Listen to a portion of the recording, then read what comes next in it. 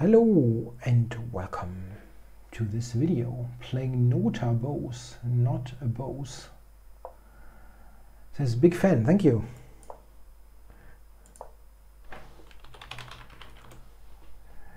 You don't see the chat here. Okay. So let's play the Slav. 92 is a set line that is actually quite interesting. All right, so do I get this back, or I have to move the knight back at some point, but don't want to do it straight away. It's a bit weird. He's got this bishop on d7, which is not very common, this displacement. I wonder, maybe this, yeah, bishop b2, so that if he takes, I can take with the b pawn. And one idea that I had in mind was f4 at some point, but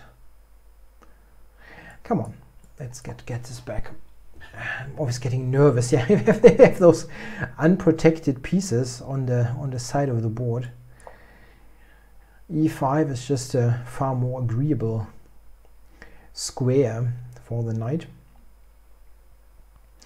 Now I have a fairly standard attacking procedure with f4, queen f3, queen h3. Oh, he's going back. Maybe I can make c5 a little bit more difficult.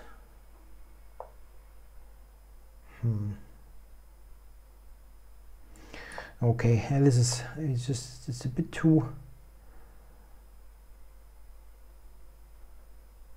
and he's playing this very passively, and I want to try to punish this.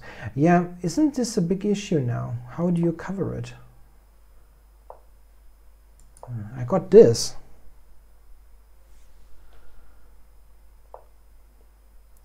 Okay, bishop f8 then. Grabbing huge chunks of material already.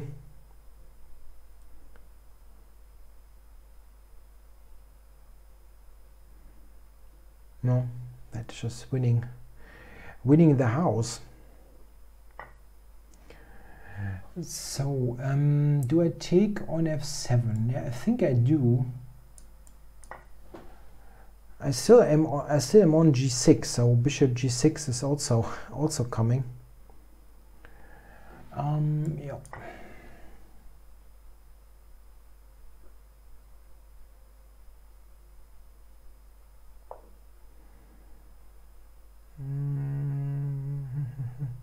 Yeah, I don't know. Here, I don't really see a move now. Threatening knight h6, and it's no playable move for black simply. Queen f6. Yeah. Hangs on for the moment. Something like this should be fine.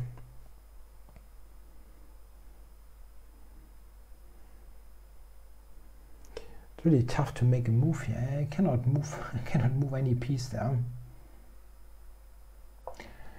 Okay. But there was nothing really that you can do. The opening result for black was a bit too bad really. Yeah, after knight h4, black has a couple of choices. Bishop e4 is probably the most ambitious move. It's important to know that this is not that great. There's a problem here with this line when white is threatening to almost mate on c8, winning the rook then, and threatening knight g6. This is already pretty bad. So this is the best reply. Bishop d7, yeah, if you want to go away and play e6, you can better go to c8 if you want. Okay, so e6, bishop d3, yeah, knight a6. Yeah, it's not really doing much here. This is just not a very harmonious piece placement. And now I decided to get it back to the center, and this is just a super nice setup. White has everything nicely coordinated, and I have good attacking ideas. This is something the rook can go, or what I did with knight f3. That was a little bit. I was speculating that he's not covering knight g5, because it was very obvious somehow that next move was bishop g7. So that was a bit hope chess on my part, but it's not a bad move. You get it closer to the king side. And after this, yeah, everything is falling apart. This is also not helping. Yeah, and here I'm just winning the house. This is an interesting line. It's not very well known, but quite a playable option for white. Okay, guys, thanks for watching.